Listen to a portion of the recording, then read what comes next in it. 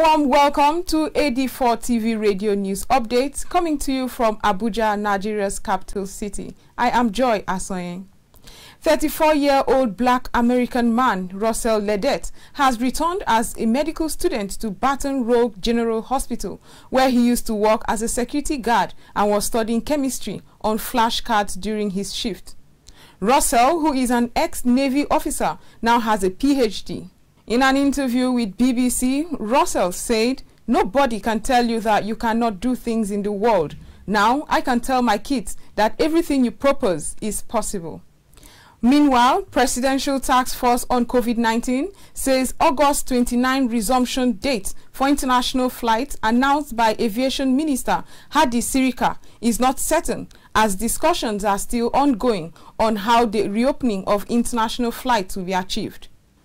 The coordinator of the PTF, Sani Aliu, made the statement this Monday, where he also stressed that authorities must meet the criteria before international air transport is allowed. In another development, former Chief Press Secretary to Nigerian President Muhammad Buhari and Chairman of the Board of Directors of News Agency of Nigeria, Malam Wada Maida, is dead.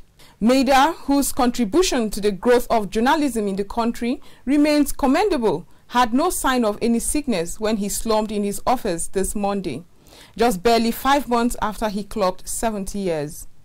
The Economic and Financial Crimes Commission has arrested Ajayi Kayode, a serving Lance Corporal of the Nigerian Air Force, along with 26 others for alleged internet fraud.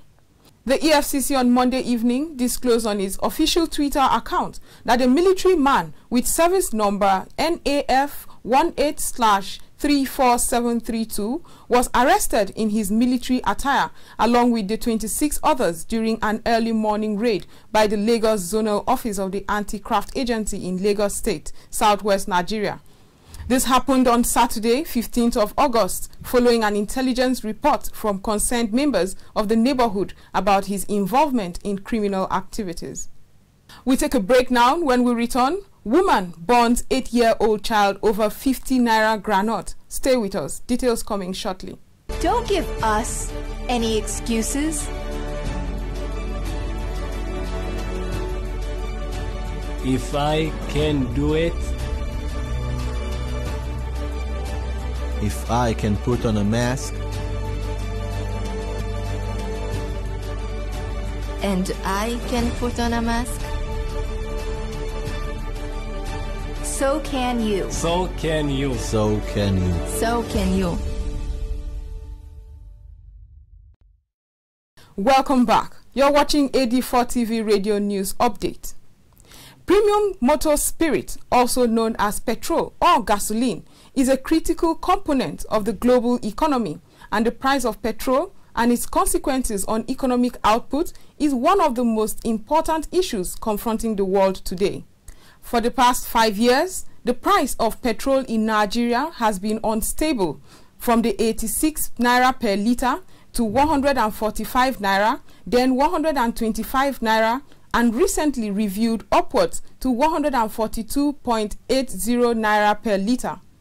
AD4 TV radio crew met with some motorists to ask how the fluctuation affects their operations. We know the effect, like when the price goes up, is the effect, or it's not just some sectors, it affects all aspects, because we know that mostly with fuel that we drive on, like if you want to go to the market, you have to, the transport fare will go up, the stuff in the market goes up. So for now, we can't say, I can't say it's good or bad, but we have learned to adapt to it. It affects me, not only me, more especially those that don't have cars, because where you used to enter motor 50 naira now, they will tell you 150 or 200, and coupled with this economic situation in the country, people are finding it difficult. Meanwhile, an 8-year-old boy was rescued last Sunday in Anantiga local government area of Cross River State, South Nigeria, from his aunt after beating and burning his back over 50 naira granite, an equivalent of $0.13. The Principal Counsel, Basic Rights Initiative, James Ibo, stated that his office received a call regarding the incident.